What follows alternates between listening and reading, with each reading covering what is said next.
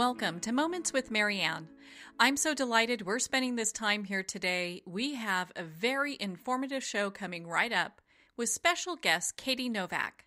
And Katie's here today to talk to us about her new book, Let Them Thrive, a playbook for helping your child succeed in school and in life. Now, Katie is an internationally renowned education consultant, as well as a practicing leader in education as an assistant superintendent at a school district in Massachusetts.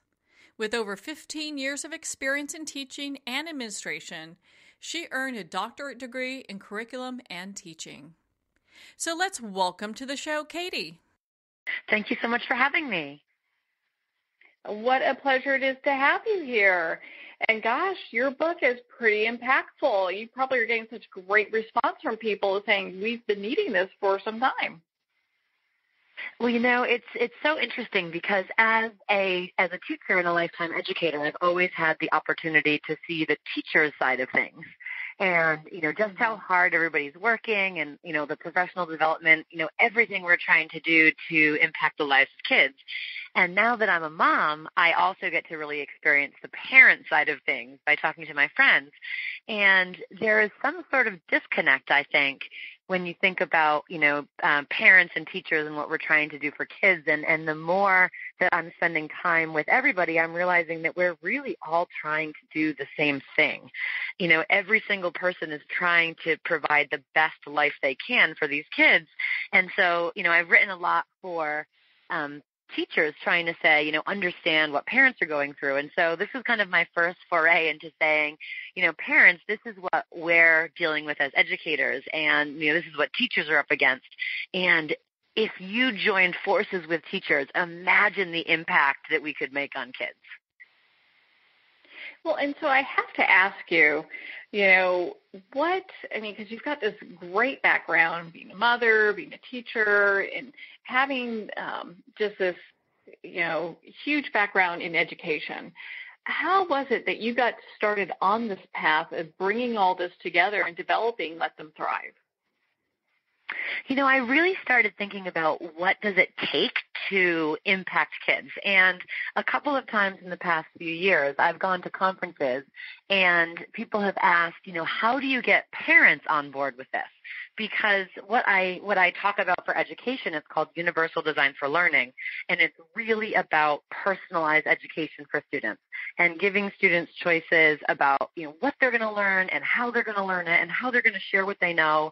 And it's really an innovative approach to teaching and learning. And so when dealing with teachers, sometimes they'll say, oh my gosh, I absolutely love this idea. You know, I'm worried about how parents are going to react to this. You know, what are parents going to say when I start to say, you know, students can choose how they want to learn this and what they're going to do. And, you know, it's not going to be so predictable anymore. And so in my own school district where I'm the assistant superintendent, you know, I started thinking about, gosh, like, how do we get parents on board? And they have just been absolutely open and hungry for information and really excited to see that what we're doing is going to help prepare their kids better for the future. And so, okay, so that's actually a great way to kind of pivot to my next question here, because kids are so diverse. How is it that the education system, the school system, can get behind children and start teaching them different styles of motivating them to learn better? You know, the really amazing thing right now is that everybody is in the corner of universal design for learning. So like this is what is hot right now. This is what is endorsed through our public policy. And so really if it's not happening, it should be more surprising. And so, you know, the really interesting thing is to think about what the standards actually say. And so, you know, as a mom, I'll be looking, you know, on social media and people will say, oh, I hate this Common Core math, or, you know, it's this new math. And the really interesting thing is there's literally no such thing as Common Core math. There's no math problems in the Common Core standards. You know, all it is what are the outcomes. And so, for example, one of the outcomes starting when kids are really little is that kids will use more than one way to solve a problem. And so that is the only thing that the standard is really dictating. And so you think about how much freedom you have to say to students, what are all the different ways that you can use to solve this problem, and what materials do you need, and what resources do you need, and do you want to work together, or, what other creative ways can you think of to accomplish this problem? And, it really provides all students with an opportunity to really go down a road, to take a path, and to end up at the same destination when they all took different paths. And so, for parents, sometimes when they're frustrated with, oh my gosh, look at this homework problem, what they're actually looking at is a company, which is a for-profit entity, a company's interpretation of that standard. And, what's really empowering is all of the standards actually endorse this concept of UDL, which is really a framework for personalized learning. And so the book kind of explains, that teachers are kind of up against sometimes these curriculum adoptions where districts are saying, this is the curriculum you're going to use, when in fact there's many other journeys that they could take to get students to the same destination. And so, knowing that this is what is, written into federal legislation, I want to empower parents to fight for it, to say, if your kids are struggling or if they're bored, there is nothing wrong with your kids. Students are not disabled. It's our schools that are disabled. And having that mind shift is so critically important for our babies. I'm so glad that you brought that up because, it seems like since when I went to school, there's definitely been a shift in looking at how kids learn and how we classify them as well. And some of these tags that the education system or parents or well-meaning teachers, whoever, labels children with can be very harmful for them in their later years. Absolutely. And the interesting thing is what are we really preparing them for? And so for a really long time, like when you and I went to school, we were really focused on the acquisition of knowledge. Like how do we know things and bring them on, to further generations? And, what's really interesting is now, Siri and Alexa and Google do that. And so this concept that everybody just needs to be this receptacle of knowledge is really archaic. What students need is to know how to be learners. We need students to know how to set goals and to solve problems and to be creative. And every student is capable of that. And maybe those kids aren't going to be, traditional quote unquote good students, and that maybe their recall is not going to be, as impressive as another student's recall. But that doesn't matter because we always are going to have these tools at our fingertips. And therefore, we should allow students to use those, every single day in what they're doing as they, really are empowered to think about their own passions and their own strengths and to create a journey for themselves that is different from the journey that we used to set forth. Because again, if you're looking at, I would like to hire someone who is going to do exactly what I asked them to do in a very predictable way, then I'm going to hire a robot. Yeah, for sure. Well, and thank goodness they're making such transformations, because I know for me when I was in high school, parts of it were brutal, and it was just like, gosh, I'm just having a hard time and struggling. It's like math was not my thing. So it's so interesting that there's some recognition here and some changes are being made. Yes, and it's so incredibly exciting. I get to walk through classrooms every single day from pre-K to 12th grade and to see what is happening in classrooms and to see how kids are enjoying themselves and getting to be creative. There's something that's so incredibly empowering about that. And so last week, for example, I went to a high school history class. And when I think back to my high school history classes, it was very much like we sat and listened. For hours at a time, we sat and listened to our teacher who would explain things and who would talk about what was in the textbook. And, that was basically the magic behind how we were successful. We had to remember what he said. We had to take really good notes. and then that was it. And, looking forward now is I walked in and the teacher basically said, okay, I need all of you to know these important things about the Opium War. And so you decide how you want to learn them. So a group can come over here with me and I'll kind of break it down for you. You can look it up online. You can look in the book. It's totally up to you how you want to learn it. And then here's the rubric I'm going to use. So you decide how you're going to show me what you know on this rubric. And so some kids did speeches and some did PowerPoints. And when I went in, there was a group that did a sock puppet rap battle. And it was like the most unbelievable. They're the sweetest little things. They were like setting up tables and they all these cute little socks on their hands. And they actually pulled it off because they were students who probably like getting up and rapping, it might have been a little bit too much to stand in front of the class, but they had these tables in front of them, and it was like one of the most amazing things I've ever seen. And to think like, what would we have done 20 years ago is we would have required everyone to read the same chapter in a textbook or to listen to a teacher's explanation, and then everyone would have taken a test. And then that was it. And it's like, well, how useful are those skills really? Because in my own life, I don't ever have to take a test. Yeah. Yeah. And what we really need are more people who can be creative thinkers, like how you're explaining these kids are doing this rap song, for part of their work, their schoolwork there. And it was amazing because that wasn't even a choice given by the teacher. It was really like, you tell me how you want to do it. And off the top of their heads, they're like, yeah, sock puppet rap battle. Like that would never be on my top 20 of ways that I would, prepare information. But even seeing my own kids, who are, I have an 8-year-old, twin 7-year-olds, and a 3-year-old. And just seeing the work that they come home with and how they're allowed to make it their own, and to know that, this is what we are calling for teachers to do. And, if parents are perceived to be a barrier, a really easy way is to find out, what is the best thing for our kids and how can we help usher them into this next generation. And then to kind of say to teachers, listen, let us help you with this. We want to be here by your side as you basically blow the doors off of what education has looked like for the last century, and to increase engagement. And that's the biggest thing is, when we talk about this concept of universal design, it really comes from architecture. And, Ron Mace, who is this architect back in the 80s, said, if there is somebody, for example, in a wheelchair who can't get into a building, the building is architecturally disabled. We can't say that a person is disabled because disability is really contextual.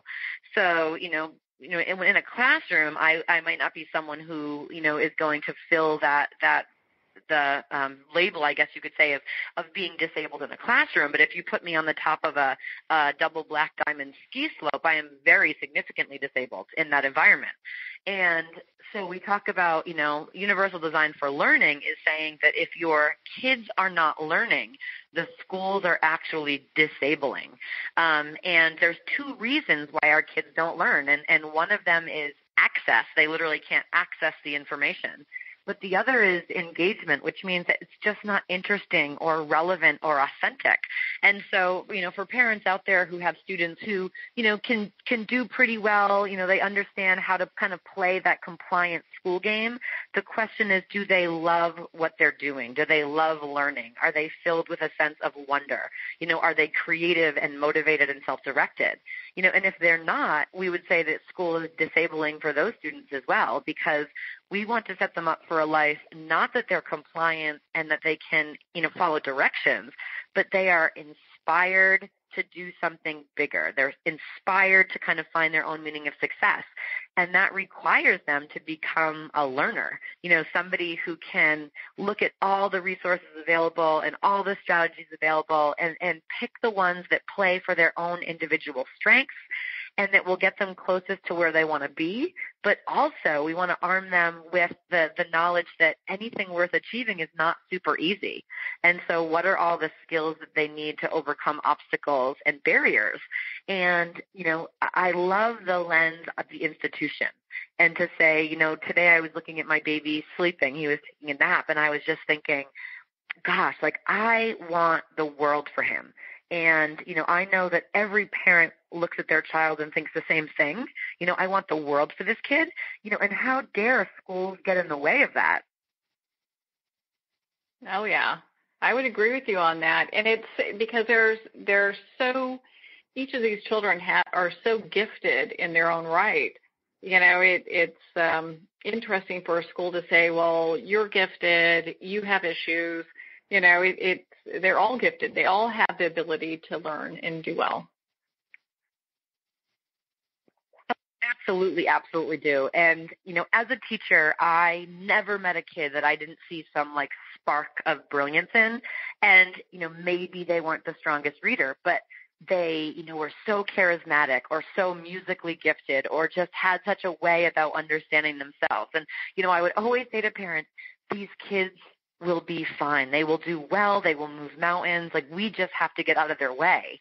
And, I think for too long, American education has gotten in kids' ways by creating this institution that if you didn't follow and assimilate, in this one way, then you weren't thought to be successful. And, what's really interesting is, I don't know if you've heard of the book, Karen Arnold and Eric Barker recently wrote a book that really focused on what happens to valedictorians.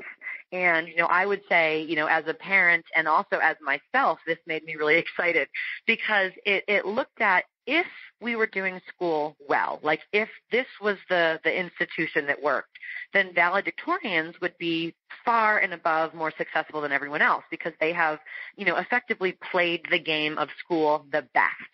And so they found 700 valedictorians and they created kind of all of these different measures of like, what does it mean to be successful? And, obviously it's not only monetary, but it's like how many people do you affect? How many other people's lives do you change? And then how happy are you? Are you doing what you want to do? And so they found all of these valedictorians and kind of asked the question, and the outcome was that zero out of the 700 really felt as though they were the success story that they wanted. And so the author said, okay, maybe that's just human nature. Maybe, people just are never satisfied. And so let's look a little bit deeper at this. And so then they went and found 700 millionaires, people who own nonprofit organizations, and your Mark Zuckerbergs and your Warren Buffett. And, they did the same thing. And these people are saying, yes, I am living the life I want to live, and I'm very happy. And their average college GPA was a 2.9, which is in most places, you can't even stay in your major if you're not a 3.0.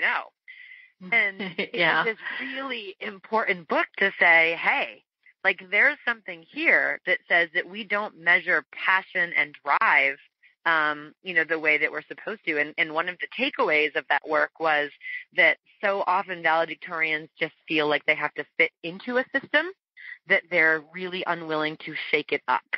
And that those of us, myself included, I was not a student. I never felt like there was only one way to do things because I never felt like I was really successful that way. So I've kind of had to find my own way, and that has allowed me to live this beautiful life that I'm happy every day and blessed every day to wake up and live, which is to teach teachers and to change education, not only for my kids, but for everybody's kids. Well, and so is that what the definition of success is today then, is that the students are defining it for themselves? Absolutely. And I think that it's always actually been that way. And I think we're just for the first time recognizing that, as adults, that, I always say to people who I have friends who are really, really worried about how their kids are doing. And my kids are little. So, most of my friends' kids are really little. And I hear things like, oh my gosh, what second grade teacher should I request? And I'm like, okay, let's just step back. Let's think about what do you really, really want for your kids? Because I don't want a transcript of all A's. I want kids who are nice to each other. I want kids who work hard, and I want kids who can look back when they're adults and say, this is a life I'm proud of living. And when we can change that lens and say, there is not only one way to be successful, we start to open up possibilities for every single child to be successful, not just those who arrive to school ready to learn and be compliant and do things in a more traditional way. Yeah. I think that that's so fabulous. And I know you also talk about there's lots of research that's been done on just how children think, how students think, and how this affects their brain. Oh, yeah, absolutely. And UDL or Universal Design is really based on like 30 years of research into what happens in the brain. And, one really neat thing is that, brains are wildly variable or different from each other. And even though there's like patterns in that variability, in order for anyone to learn, basically they have to know why they're learning, they have to know what they're learning, and they have to know how are they going to use that information. And so you think of any child ever who walks into a classroom and, they're going to say, well, why are we doing this? Like, that's a very good human question. And if educators don't have a really great answer for that, then do something else. Because we need to say, this is why this is important. And when we realize what the why is most of the time, we realize that the one-size-fits-all way of doing things is not going to be super effective because, one thing, for example, that a lot of students will fuss over is like, why are we all reading this book? And what's really interesting is none of our national standards require a single text. So there is literally nothing that students have to read. And it's really up to educators in schools to determine how to get students to understand how to comprehend text and how to understand themes. And therefore, you could really have students read anything and still meet all of the standards. And, to step back and to say, my son, Torin, who's in third grade, the other day we went to the library and I'm like, hey, buddy, look at this book. And he's like, Mom, reading's not my thing. Now, I was an English teacher and am like in love with books. So I was like, oh my gosh, like I just got punched in the stomach. And I said, what do you mean reading isn't your thing, buddy? I said, you love sports. You love Sports Illustrated. He goes, oh, I like to read nonfiction, but that's not reading. And I was like, whoa, let's back up, cowboy. I said, that's very much reading. Let's go look at the sports books. And then he was like all into it. And so that's his entry point. And so therefore, when he's at school, his third grade teacher is amazing about, well, what do you want to read?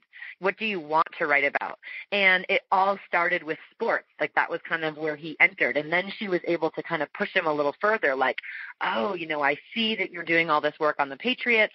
Do you know that there's statisticians who work on that? And we could do math based on that, and so now he's like, Mom, do you know that like there's people who like they grow up and just do math on sports? And, so how much cooler is that than like a worksheet where you're just filling out math problems over and over again? But, you said that, math wasn't really, totally your bag, but guess what? You have a calculator and you're fine. So you know what I do? It's so funny because I'm so good at using Excel spreadsheets. I mean, I absolutely rock those. But back in the day, it's like, trying to do algebra. I'm like, oh, I can't do this. Right. I went to a conference recently, and they said if you're giving tests that if given the access to Google and an Excel spreadsheet, the student should ace, it is a complete waste of your time. And I'm like, ooh, I love that because again, I love that too. Right. Like, why are we asking students to do that? And, and again, there is absolutely nothing wrong with understanding of how math works and the art of reading. But the reality is if some students can't access it in that way, so if you have a student who is visually impaired or you have a student who, has dyslexia or, some sort of print disability, or if you have a student who has really weak recall, for example, then reading a book is not going to be the best way to reach them. And therefore that book becomes a barrier. And with digital technology, you can say, okay, well, why was I even assigning the book? That comes down to the why. Our brains need to know why. And so, I'm like, well, I really want them to interact with ideas and to understand that ideas have power and that you can question them and that you can look them up and verify them. Okay, so I could do that with a movie or an audiobook or a regular book. And as a professional now, it pains me to say the last time I picked up a hard copy of a book and read it. Because most of the time I am listening to it while I'm driving or I'm reading it on my phone, and so why do students not have the same opportunity to do what we do as professionals? And just to think how much more in love with learning would they be if that was truly an option every day, to say, the standard is that you understand how to interact with ideas. And so you choose something that you want to interact with. It could be a news article. It could be, something happening in the world. It could be, a book that you like. It could be an athlete that you like. Pull something up that you're passionate about, and then I can work with that with you. And seeing teachers do this well, like a lot of people say, gosh, like what does that even look like? And Let Them Thrive talks a little bit about what that looks like and what assessments might look like and how a classroom will change. And then also it provides teachers with parents with language to start approaching school boards and principals and teachers to say, this is really where the future is at with education. And not only is this the best thing for kids because they're enjoying themselves and they're creative and they're problem solvers, but this is actually now endorsed in every single level of federal legislation, which obviously, parents are not super privy to education law oftentimes, but the standards, the Higher Education Opportunity Act, if you have kids in college, the Every Student Succeeds Act, if you have kids pre-K to 12, like this is the foundation on which all education decisions need to be built. And, parents have the potential to change that very, very quickly. I love working with our school board in my district, and, they're so impassioned and excited to learn about, okay, tell me why this is good for kids, tell me what it is, and then tell us how to do it. What do you need us to do? And it goes back to the same things we need for students' brains, is if we can answer why and what and how, we get people who are purposeful and motivated and resourceful and self-directed. And we don't have people who will just be compliant and get through 12 years, answering questions and filling in bubbles. Because where does that really land them? I mean, a kid only gets one chance at second grade and fifth grade and 10th grade, and we should give them the best opportunity to be successful in their life in every single one of those grades, because they don't get that back. Well, on that note, we're going to pause here for a quick break. We've been speaking with Katie-Novak, author of Let Them Thrive, a playbook for helping your child succeed in school and in life. We'll be right back after these messages.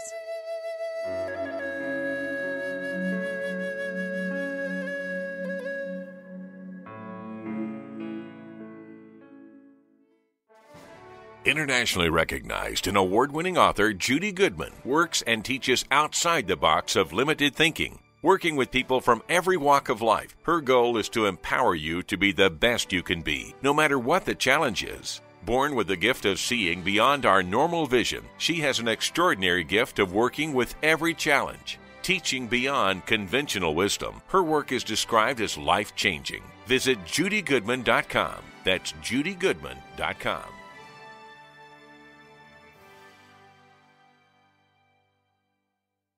There comes a moment when you realize you're somewhere special, when you discover that each beautiful creature that you see has been rescued from a life of absolute horror and brought to this incredibly free place. Here's where their lives were forever changed, and where yours will as well. Discover over 500 tigers, bears, and lions at the brand new visitor center at the Wild Animal Sanctuary just outside Denver. For more information, visit wildanimalsanctuary.org. Discover true freedom at the Wild Animal Sanctuary.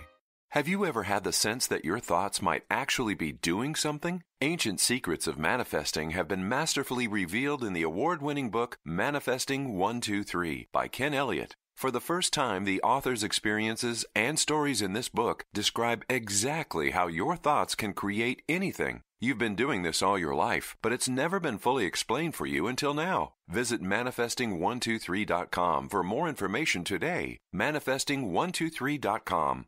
There are nearly 2 million Americans living with amputation. Many live right here in San Antonio. Becoming an amputee can be scary, frustrating, isolating, but there's no reason to feel alone. The San Antonio Amputee Foundation is here to help support you and guide you toward resources such as home and car modifications and even prosthetic limbs. For more information or to make a donation, visit saamputee.org. We'll help you live a full, active life, one step at a time. San Antonio Amputee Foundation, healing limbs, hearts, and souls.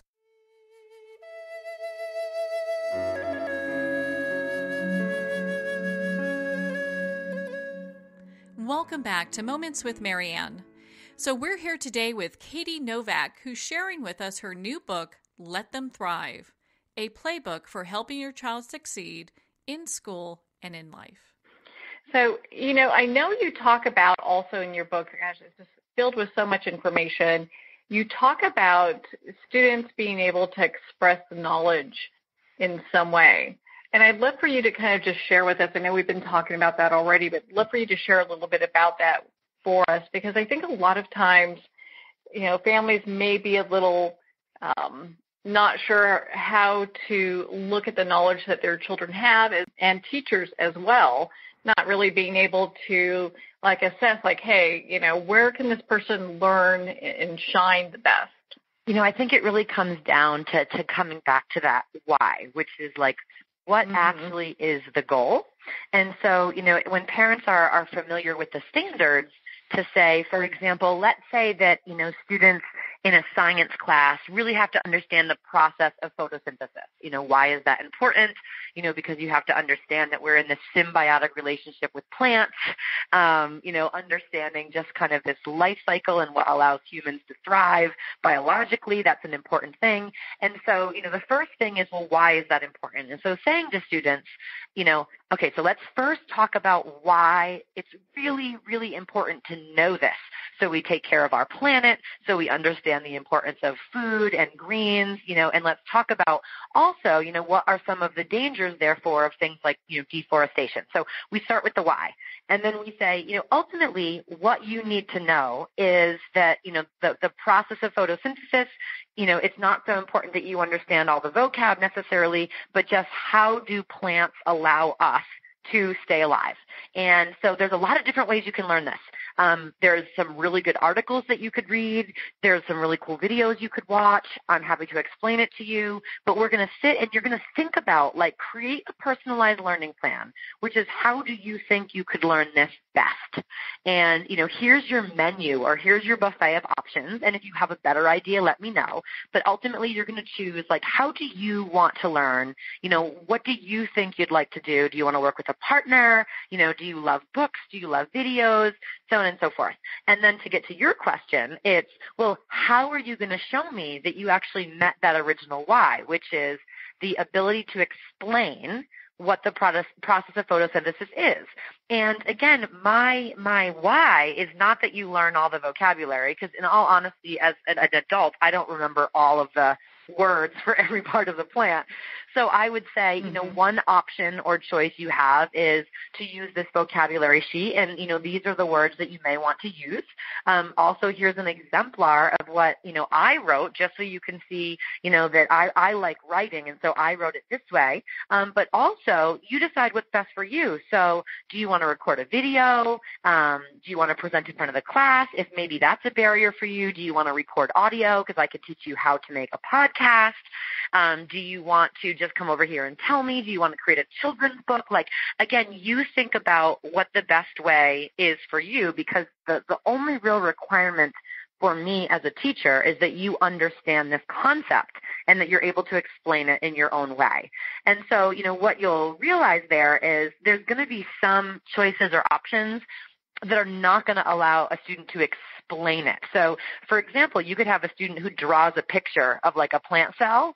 That's not explaining how it works, unless there's a pretty significant diagram and labeling and things like that. And so as a teacher, if I had a student who said, I would really like to draw a picture, I would say, okay, so I'm struggling with how you're going to explain to me how it works with a picture. Are you going to write words? Do you want to explain it to me with words? I can scribe it if you want to tell me, but how are we going to get there? Because I need to know that you understand why this is important.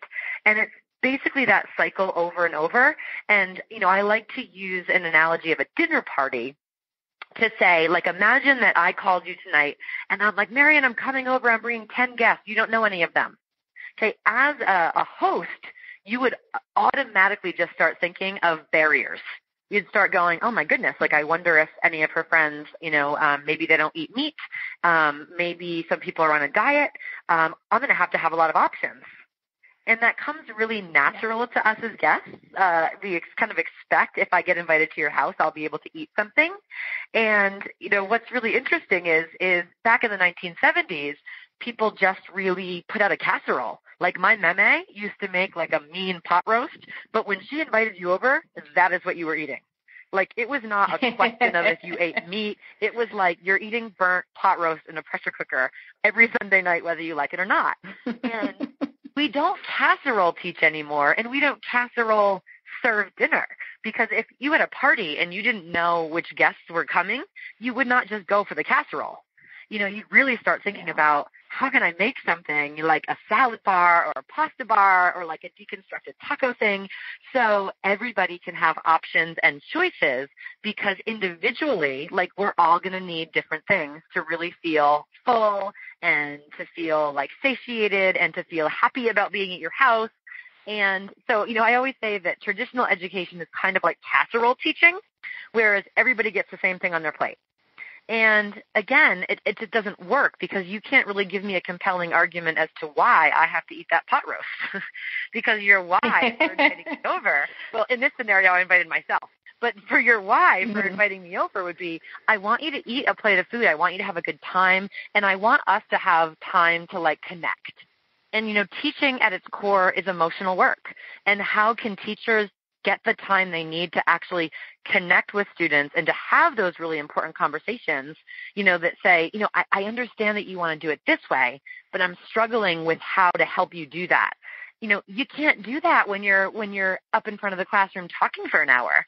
And so this idea of moving from casserole teaching to a buffet is really what personalized learning is that your child, whether he or she is 3 or 25, is able to see a buffet of options and is really empowered to make a plate, to say, what is it that you need to eat in order to feel like you're, like, really a part of this party? And, that is what inclusive education is that every single child has a right to be educated with their peers in an environment that challenges and supports them. And that is, a belief in equity and social justice. And we have to fight for that. So every single child has the opportunity to be really wildly successful in his or her own way. I love that. And so then it brings me to my next question for you is, why is failure a gift? Why is, when we fall down, why is that something that would be considered a gift in this circumstance? Well, I think failure is the best teacher, because if I go to your house and I say, you know what, those figs look really good. I'm going to eat an entire bowl of figs, and then I'm sick for a week. I now know figs are not the best choice for me. And like, that's a lesson that I experience. And it's the same thing with students. If our goal is we want them to learn how to be learners, we're preparing these levies for jobs that don't even exist yet. So this concept of, like, we need them to be open to, okay, this is my goal. Here's all the resources I have available. Here's all the strategies I know about. I have all these opportunities to collaborate. How do I get to the goal? And what you realize is that success is a really, really messy road of a lot of, like, learning from failure. And so, you'd say to a student, okay, what is the best way for you to learn this? And let's say that you have a little lovey who's like, I'm just going to say reading because my best friend chose reading. And then when it comes time to give this presentation, this child has no idea, how to explain what they read. That's something really empowering about that self-assessment to say, okay, like, I really liked working with my friend, but that wasn't a really great way for me to learn.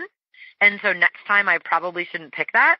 and or I should, either not pick that or to create a better strategy to do that. And so, this concept, I bet most parents have heard of this concept of like personalized learning. And that's essentially this buffet concept that, students are given options and choices and then are given the opportunity to choose, again, how they're going to learn, how they're going to share what they know within the confines of those standards. And, what really great UDL practitioners do is they focus just as much on reflecting on choices as making those choices, because it's all about, well, this was my personalized learning plan. This is, what I chose for the resources. This was what I chose for the strategy. And then looking back on it, it was, well, how does your input relate to your output? And so did you make effective choices? Did this allow you to be really successful? When I was in that history class that I was telling you about, where there was the sock puppet rap battle, there was a group of girls who actually tried to do an interpretive dance, and she's like, "Are you sure you want to do it?" And they're like, "Yes, we can like change the music based on it, and we can have it almost like poetic, like up on slides, and we can share like the biggest point of view from like the British side and the Chinese nationalist side, and then we'll like create this dance." And so she's like, "Okay." And after like 3 days, they're like, "This is not going to work. We can't pull it off. Can we change it?" Absolutely, you can change it, because the idea was amazing, and we're so glad that you took the risk. But the more they thought about it, the more they said, this is not the best way to kind of meet this task at this time. And I think there's something amazing in that, because, again, I've tried things professionally that haven't landed that well. And what do I have to do is I have to adapt and reflect. And, again, that is a gift in of itself. And, one other really big part, if you were to Google right now personalized learning, the two words that would come up the most often are voice and choice. And so we've talked a lot about choice. Is we provide options for students for how they're going to learn, how they're going to share what they know. We give them options for really thinking about why this is important. But then where does this voice part comes in? And this comes from, I really need to understand what my learners need so I can create the right options on the buffet. So, when I'm saying, hey, I'm coming over with 10 friends, you would be a lot better off for your planning if you were to say, well, what kind of food do you like? Or, did I go with a certain theme? And that's voice. And so saying to students, at the end of every assignment, how did I do here as a teacher? And, what choices allowed you to be really successful, and what choices do you wish that you had that you didn't? For example, like working together or bringing in your own device. And then your buffet can get bigger and bigger as you're empowered with these other voices. And so, as an assistant superintendent and a professional development provider, I work with teachers all the time, and my goal is to help them understand why UDL is important, what it is, and then how you start implementing it in your classroom. And I'll take big risks sometimes, go big or go home, and I'll try some things. And every time there's a break, so normally about 4 times, during a day-long presentation, I'll stop and I'll say, okay, I need to know how engaged you are right now. I want you to think about everything I'm doing and all the options and choices that you have right now. And then you're going to tell me, like, how am I doing with giving you options for engagement? So, do you feel like the things that I'm offering you are relevant and authentic and meaningful? Are there options to work together? Are there coping options like having breaks and snacks and things like that? And then no matter how you think I fare, I want you to tell me one thing I could have done better. And the magic of this statement is to always start with, it would be cool if. Because I learned the hard way from teaching 7th grade for a very long time. I was with 7th graders for a decade.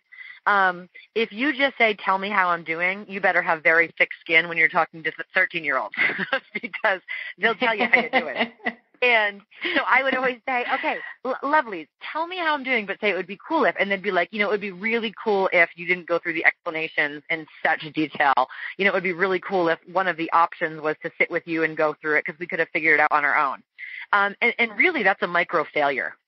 I have failed them in some way, and I still do it professionally every time. And we're talking hundreds and hundreds of presentations, and I will always get feedback I have never gotten before, which shows that there is no ceiling on what it means to be successful. And if you don't open yourself up to allowing other people to say, what could I do better for you? How could I create a better learning experience for you? You can look at that in one of two ways. You can look at that as I've failed, or you can look at that as an amazing opportunity to be better. And like that concept of expert learning is what we want to instill in our students is, when you reflect on the personalized plan that you created for yourself, and you're really willing to say, you know what, I messed up here, or the teacher made a really good point about what I should do next time, you can look at that as failure, or you can look at it and say, wow, I have a whole lifetime now to make better decisions and to try out this strategy. And like there is no stopping me if you can pick kernels and diamonds like that every single day. And so that concept of what does it mean to thrive, it is a child who learns how to be motivated, who learns how to set goals, and who sees learning as really a vehicle to be successful. And we're not talking about successful on a test, or successful on a transcript, but to say, wow, this thing that I am required to do for a minimum of 12 years of my life will actually allow me to live the next 60 the way I want to live it. Like that is a privilege and a gift that many people in this world would give anything to have. And we need to really wrap that up as the present it is, to allow students to see that. Well, and I love how you make it so that, the students are included. There's this, it's like this community. They've got collaboration going on. So all these new ideas are breeding as they're being able to go ahead and finish a project or, choose the way they wish to learn. And I love how you're bringing that more forward. Yeah, and again, all I am right now is one of the messengers because this is out there. Mm-hmm. What I would love for every parent and teacher to know is when I present to teachers, all over the world, I have never, ever met a single teacher ever who wasn't doing the best they knew how to with what they had. Teachers, they create this life for themselves because they love kids, they love learning. And if they're missing the mark, if they're not there yet, it's because they don't know how. Or, again, we go back to, I'm like a broken record on this, they don't know why the change is important for kids. They don't know what Universal Design for Learning is, which, again, is this framework that provides a set of principles, that says you have to provide multiple means of engagement. You have to put out options to get students engaged. You have to provide multiple means of representation, which is multiple ways for students to learn, whether it's going to be text or video or audio, and then multiple means of expression, which is we have to give students opportunities to share what they know in unique ways. And to do that, we also have to do the same thing for our teachers. And, the real privilege that parents have here is to focus on teacher professional development.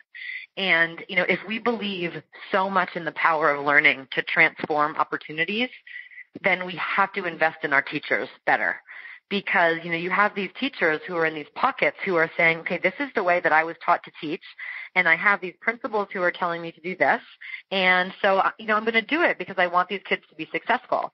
And there's just so much research now that, that's a really great way to deposit information into students who are, I guess you could say, neurotypical or who arrive ready to learn. And that number of students gets smaller and smaller and smaller as our world becomes more inclusive and diverse. And there was a research that was done in 2010, and they basically asked a bunch of students to say, how interested are you in school? And something really depressing, 80% of students said that they were bored in school. And then when I asked them why, 80% felt it was the subject being taught. And it was oh my gosh, again, if you think about all the different countries all over the world who are fighting for education, for free public education, mm-hmm. and we have it, and people are saying, gosh, this is a waste of my time, this is so boring. It's because we're doing it wrong. And, so to say to teachers, there is another way. And like, please, once I make an argument as to why this is so important for kids, why this is important for you, here's a million different ways you can learn what it is. You can read books, you can listen to podcasts, you can go to conferences, you do book studies, observe other teachers that are doing it really well on the teaching channel. And, when we provide all these options and then support them with how, we end up seeing classrooms that are transformed. And, it's a symbiotic relationship, because when parents understand why, this one-size-fits-all packet is not going to meet the needs of kids, they can then go on behalf of a school board and say, our teachers need better professional development. This is a requirement right now. It is endorsed in the standards that you're requiring teachers to teach. It is endorsed in the federal legislation that provides funding for our schools. We need to fight so our teachers know why this is important and know how to do it, because that's the way that you can change a system.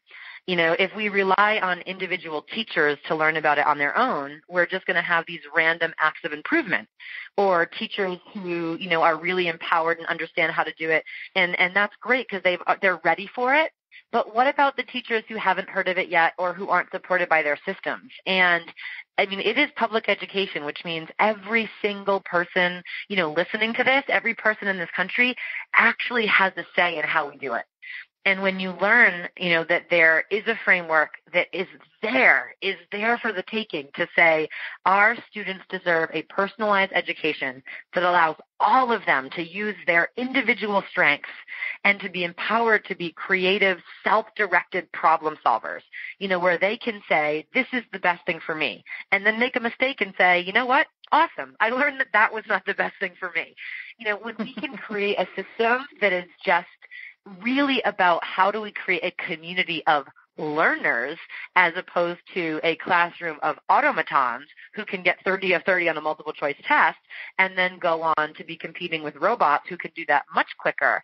What are we really setting them up for? And, as a mom, I know that I see my kids loving and enjoying school.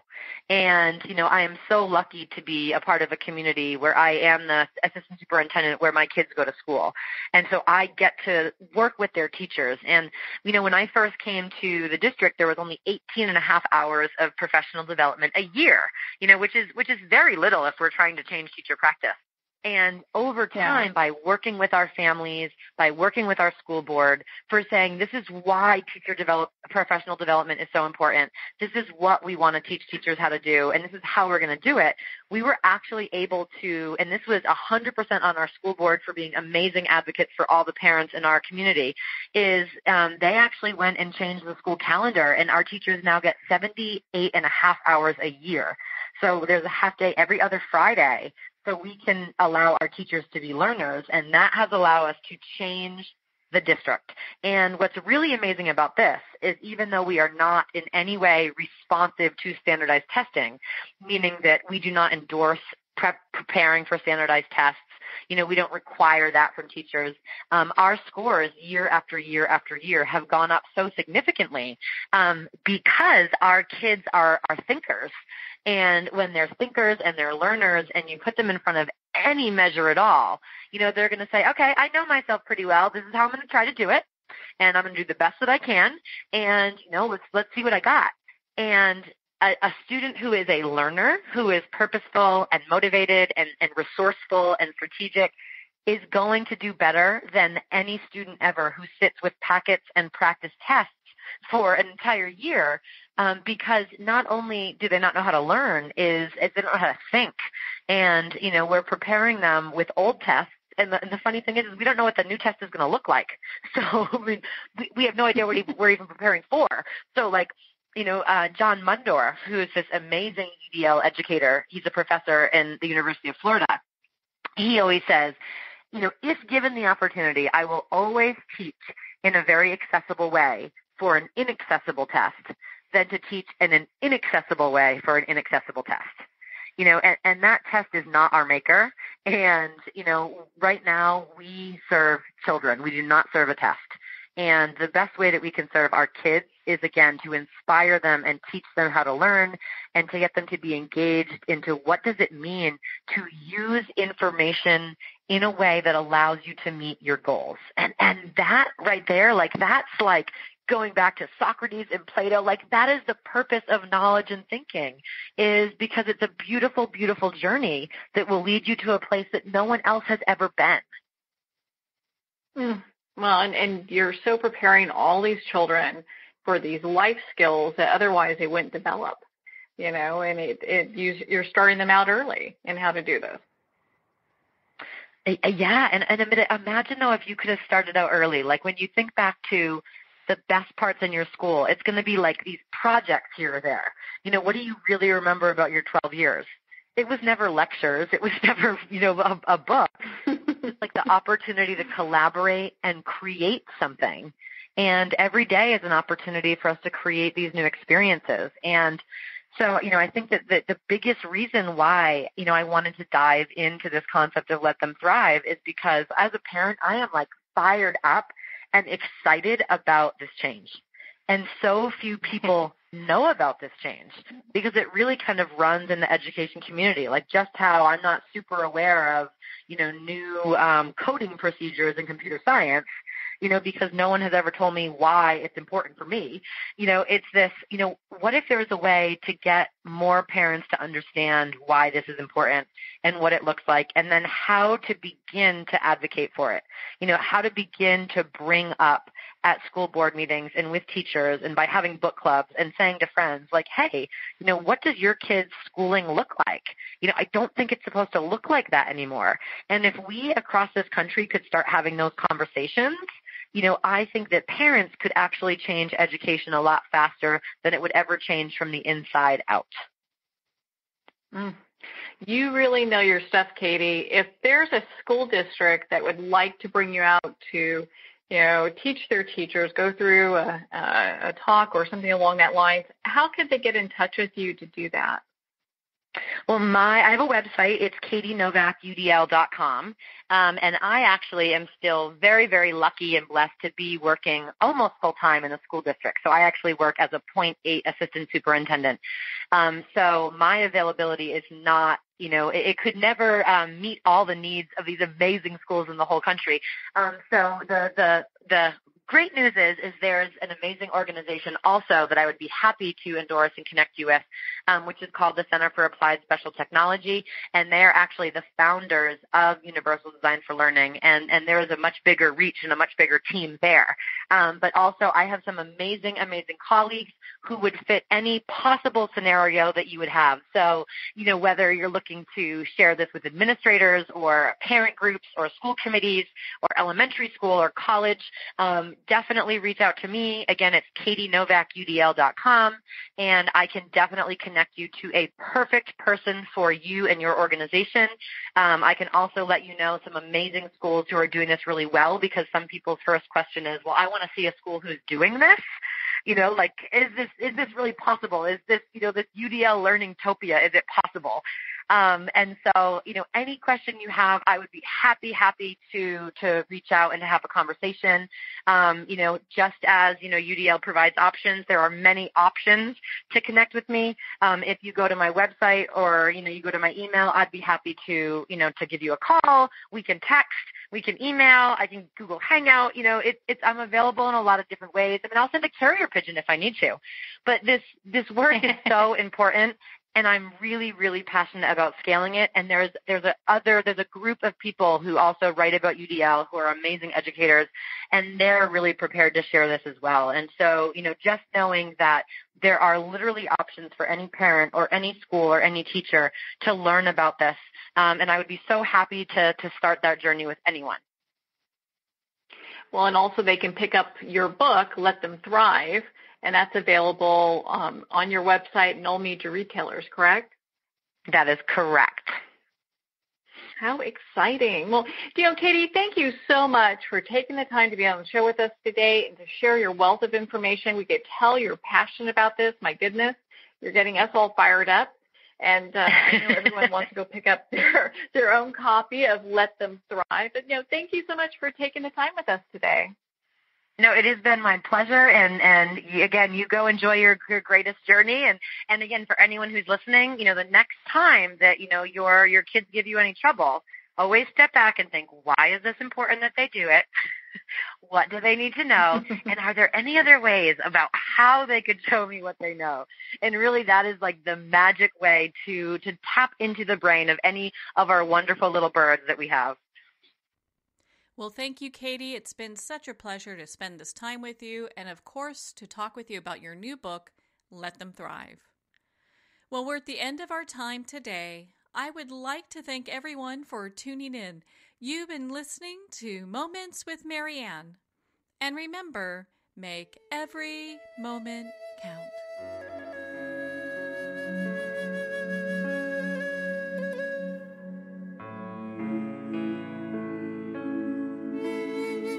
In a single moment, your life can change. Moments with Marianne is a transformative hour that covers an endless array of topics with the best of the best. Her guests are leaders in their fields, ranging from inspirational authors, top industry leaders, and business and spiritual entrepreneurs. Each guest is gifted and a true visionary. A recognized leader in her own work, and while teaching others to develop, refocus, and grow, Marianne will bring the best guest and sometimes a special surprise. Don't miss this. You never know just which moment will change your life forever. Moments with Marianne airs every Thursday, Friday, and Sunday at 8 p.m. Eastern, 6 p.m. Mountain Time. Make sure to tune in and visit momentswithmarianne.com for more information.